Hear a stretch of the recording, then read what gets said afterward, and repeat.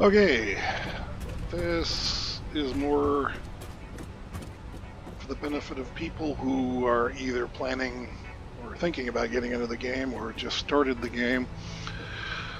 This is my third playthrough. I am in the late stages of the game. I have accomplished almost everything except I'm working on the last project for the space elevator, which is more of a bragging rights thing than anything else. I'm still not at the level of some of these YouTubers who spend the whole day trying to make the most elegant looking functional factories that fall, sculpt into the environment. Mine are still kind of ragtag looking. I have gotten neater at it. When I first started, this was my starting point here with the hub. When I first started, this was pretty much a hodgepodge mess of belts all over the place. I have been slowly cleaning it up and labeling things. In case I ever come back to the game, I want to have tags on everything to tell me how much everything is producing and what's being produced. Basically OCD stuff. This is a great game for people who are OCD like me. So, yeah. So I'm going to give you a quick tour. This is the system I went for this time. Basically a super tall conveyor system running in a loop, because when this gets to the other end, everything comes back again. And it's not necessarily the most efficient. It's actually probably better not to have it in a continuous loop, because the problem is every time something peels off, if you have barely enough of whatever you need, half of it still gets split at every tee off. So some of it's going to get looped back around instead of going to use. So sometimes you need to just break the loop just to force all the materials at the end to go somewhere. You also want to break the loop to force materials to go into the sink if you need to sink something. Like silica, if you produce too much silica, silica production stops, which backs up your petroleum systems. Anyway, quick tour here in my little buggy first. Not the most efficient way to travel, but lets you see how things look. Like I said, this used to be a real mess originally. Oh God, this thing's tough to drive. I've tried to neaten it up and make it look a little more logical and sensible. Tried to get belts off the ground and use underground or underfloor belts whenever I can, just to clean up the look. And I basically started the factory on the far end and worked my way down here and just kept adding and adding and adding.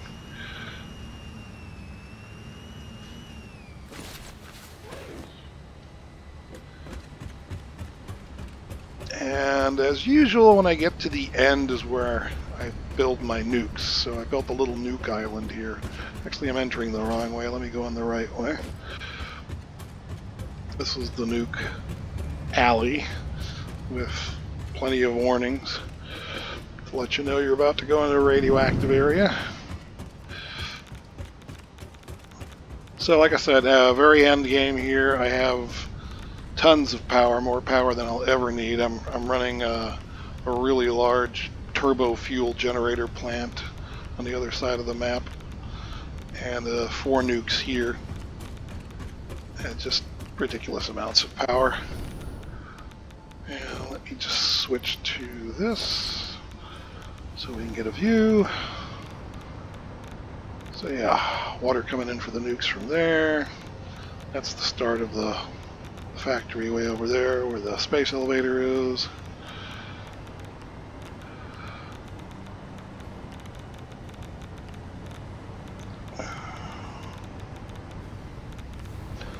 Lately I've been going kind of OCD, color coding all my pipes, so at a glance I know what's in them.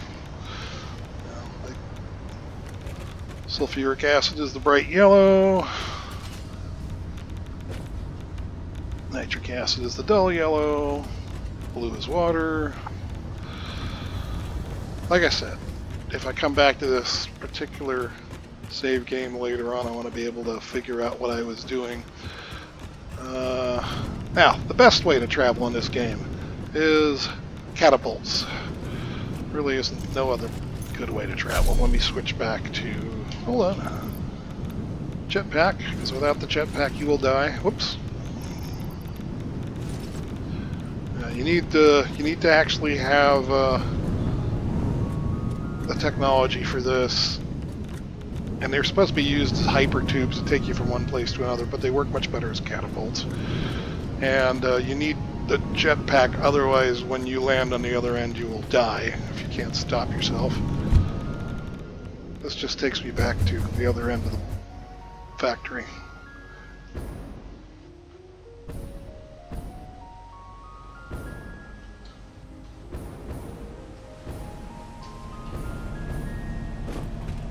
Okay, so this is back in the beginning here again. This is my little catapult station that takes me everywhere. The best new addition in the game in recent times has been the blueprint machine.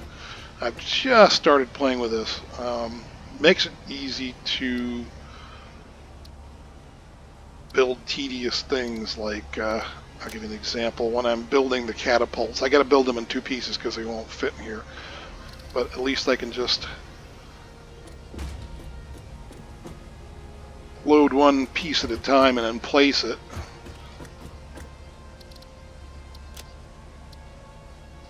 If I wanted to start building that, I could come over here and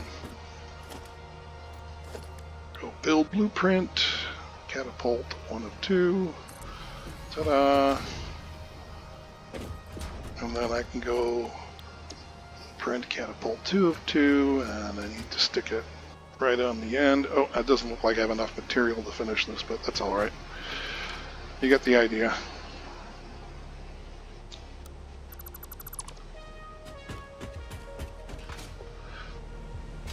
And I've been playing around with modular factories. I've got one running on the other side of the map. Let's see if I can load one. I don't know if I have all the parts. Starter factory. Yep, here we go. So this is just a nice little design for starter factory I found on YouTube that lets you plonk it down somewhere and just get all the basics. And if you feed it 3 belts of raw materials, iron ore, limestone, and copper, it'll spit out iron rods, iron plates, screws, wire, cable, concrete, all the basic stuff you need to get started. Now, of course, you can't use this in the beginning of the game because you don't have the technology for the blueprint machine until you're at stage 4. But like, it's really nice, for instance, if I want to start a new map and I want to go ahead and start with all the tech, and I'm just into building things, and this could be really nice. It's also nice to get started in a new area of the map, building stuff without having to lug it all over there. I have one of these set up on the other side of the map where I haven't been playing much yet. Let me delete this. Here. Pick up my goodies.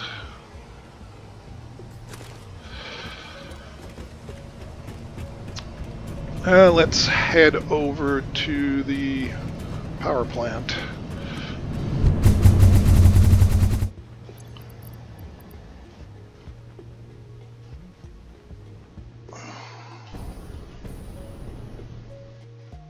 Stop in time here. That's my turbo power plant, turbo fuel power plant. Oh, not good. I am out of go juice. I might crash and die. Oh, got lucky. Didn't handle that too well.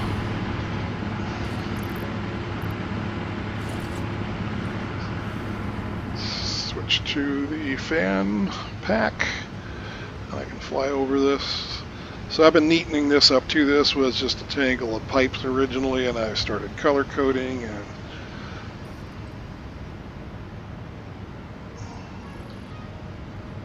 making it just look better, easier to access. Put these catwalks in so I can actually walk around in here without having to hop over the pipes. And there's 60 of these generators on each row here. Plus another, I think, 30 on the other end. And this is like all the power you need. I mean, if you're generating power on this level, whoops, I forgot the color code one here.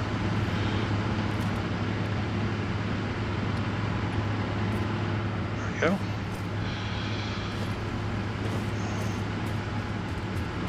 If you're generating power on this scale, you actually don't need nukes, to be honest with you. Nukes is just more of a challenge for the end game. But this turbo power setup here is like way more power than I'll ever need. I mean, you can see the power graph. Orange is what I'm using.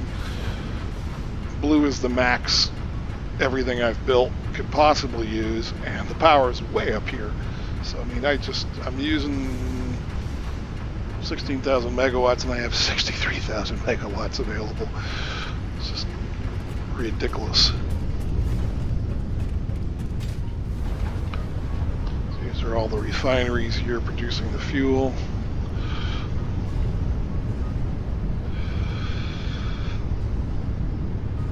And I have some more older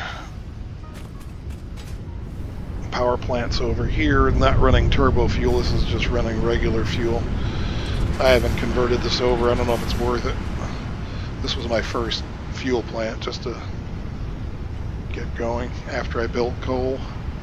Coal plant's still running. Honestly, don't need it anymore. It's just a drop in the bucket, but I've just left it running.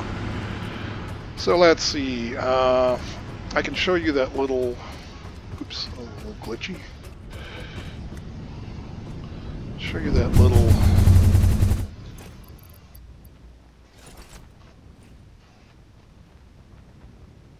starter factory I had a blueprint for. If I can spot it. Okay, we're saving, so there we go. It's just the autosave. There it is.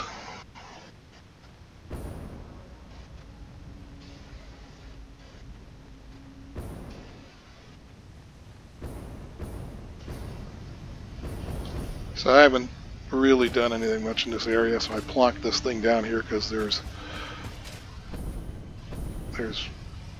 mines all around here. There's copper ore.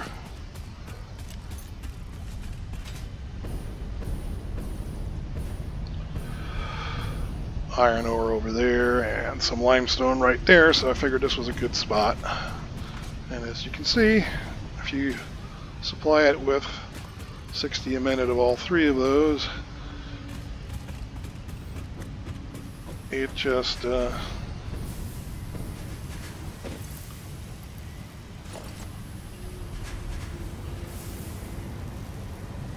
cranks out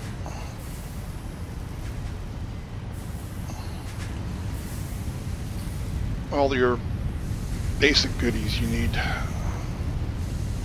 Okay, can I get up here? I'm blocked, okay. Didn't make this super accessible. Here we go. Although the roof is open, so I can always go out that way. So, you know, each floor is making one thing or a couple of things.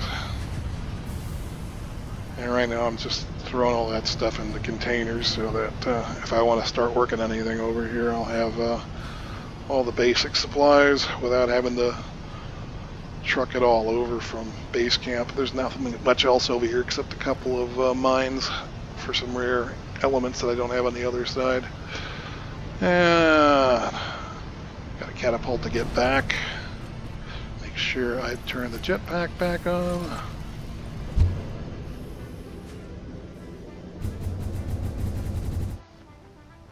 Whee!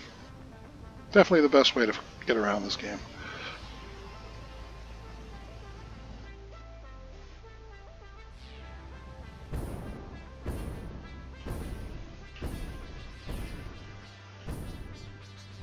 Just little short taps on the jet so I don't use up all the fuel.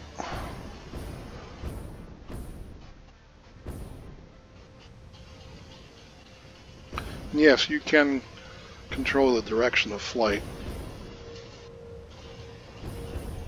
And just use the jetpack to brake yourself or keep yourself in the air.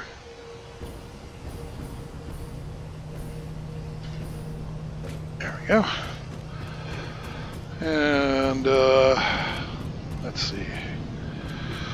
Yeah, over on the other end here, the old coal power plants that aren't doing much for me anymore.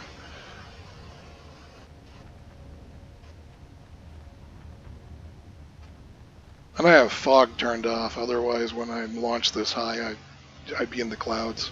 Wouldn't be able to see the ground. There's the old coal plant there. And I have a couple of factories here making plastic and rubber, because there's a couple of oil wells here. And instead of running belts all the way out here, I'm just using the drone transportation system.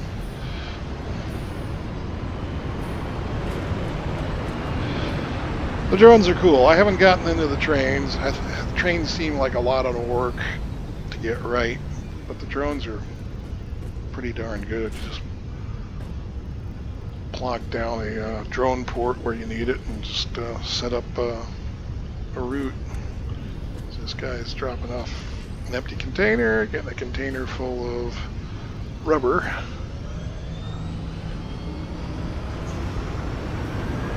Off he goes. Back to the main factory.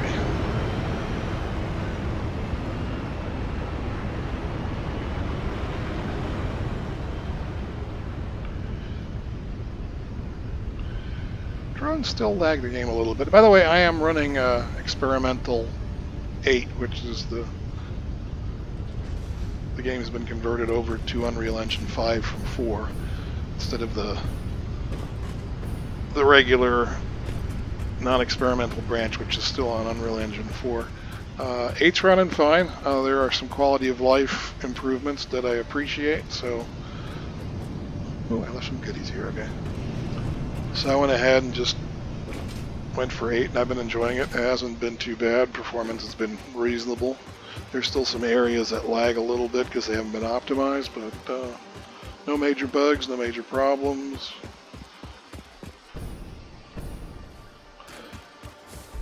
Get!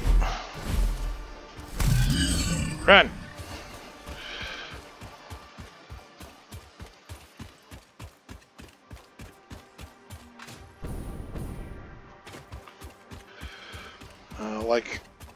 I like the new tall power towers. Makes it a heck of a lot easier to get power long distances.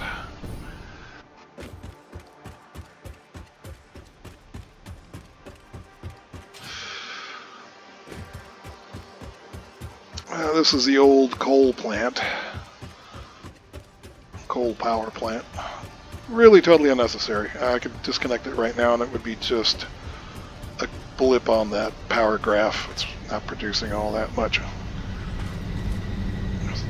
Each one of these is just producing 75 megawatts. I mean, you need them in the early game, but I could shut them down if I needed the coal for something, which I really don't right now. I've got plenty of coal.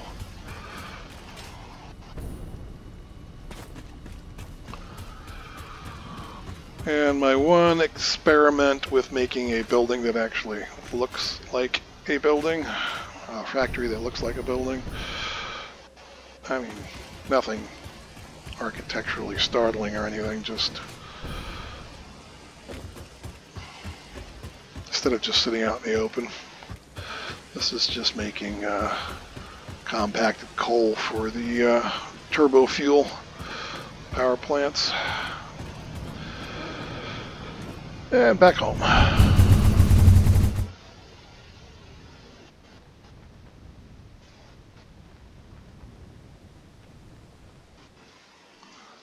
It's funny, this is such a huge map to get around on foot, but when you're up here it just looks like nothing.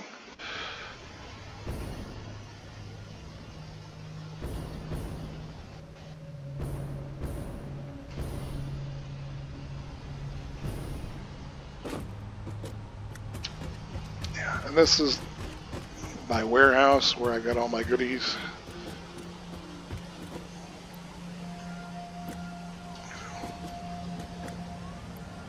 Rubber, circuit boards. This was originally just a tangled mess of belts in all kinds of haphazard ways. I finally tore all this down recently and rebuilt it nice and neat and elegant. So it doesn't look like just a spider's web of nonsense. And like I said, anywhere I could, I tried to do some underground, under the floor stuff so that you're not tripping over belts crossing right above your head or at shin height. Oops. I should have switched. So you can see I got some belts just hiding down here and some plumbing. And this was a underground ramp garage I made for when I was still using one of the vehicles. So I had an easy way to get out of this factory and out onto the open without getting stuck, because I just started building so much here. There was just no easy way out of here. Don't need that anymore now that I got the catapults.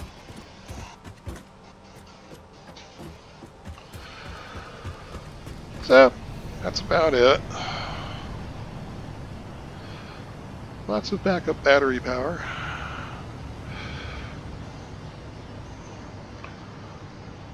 The belt is about almost as high as is practical. I actually had to put these power poles in so that my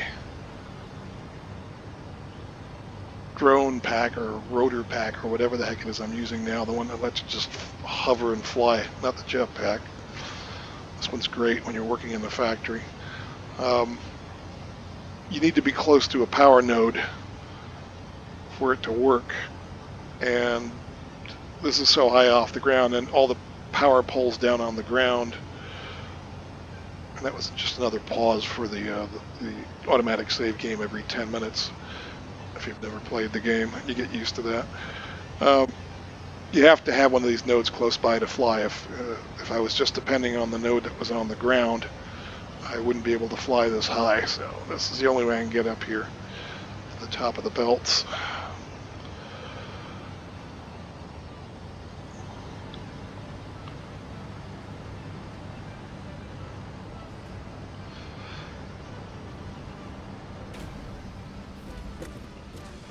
Well, I guess that's it, guys. Hope you enjoyed the tour. Hope you get into Satisfactory if it's your kind of game.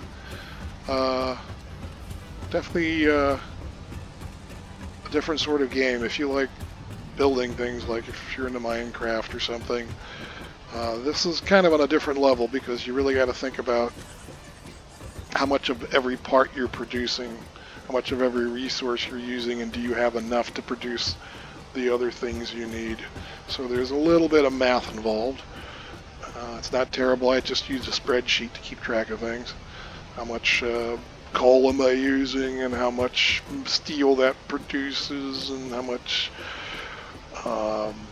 steel pipe I'm producing, and how much I'm using, so I know that if I'm getting close to, you know, the max amount I'm making, I can go ahead and adjust, you know, make another assembler to make some more. It's a very satisfying game in that way, where you've got to constantly manage your resources in order to achieve your goals. I've been enjoying it.